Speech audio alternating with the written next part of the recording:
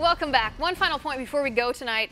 Let's talk about freedom of speech. This is our First Amendment.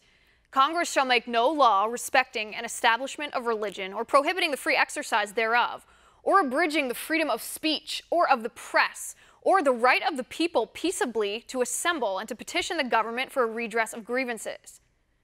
First Amendment does not mean you can't be fired for certain expressions if those expressions bother your employer. For example, would a McDonald's employee who greeted the customers rudely, maybe called them fatties or mocked them for eating fast food, would it be a violation of the First Amendment denying that employee his freedom of expression to fire that employee? Of course not.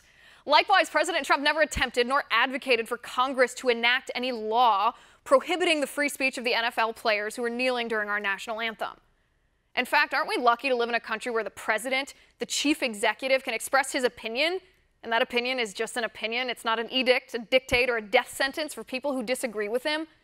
President Trump did not illegalize freedom of speech by dictate either. He didn't throw the players who turned their backs on our flag in jail.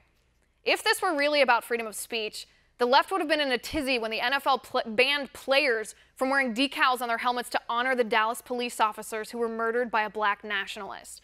The left would have been outraged when a player was fined for wearing purple cleats to bring awareness to domestic violence, since that player's mother was killed by domestic violence.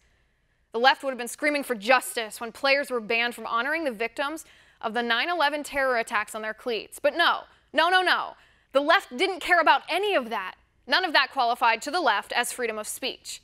Well, you can't have it both ways. Either it's okay for the NFL to regulate decorum and expression of their employees, and don't forget, the players are the employees of a private business, or else it's not okay. But the hypocrisy of cherry-picking which expression you want protected and which expression you want banned, that betrays the sincerity of what you claimed you were protesting in the first place.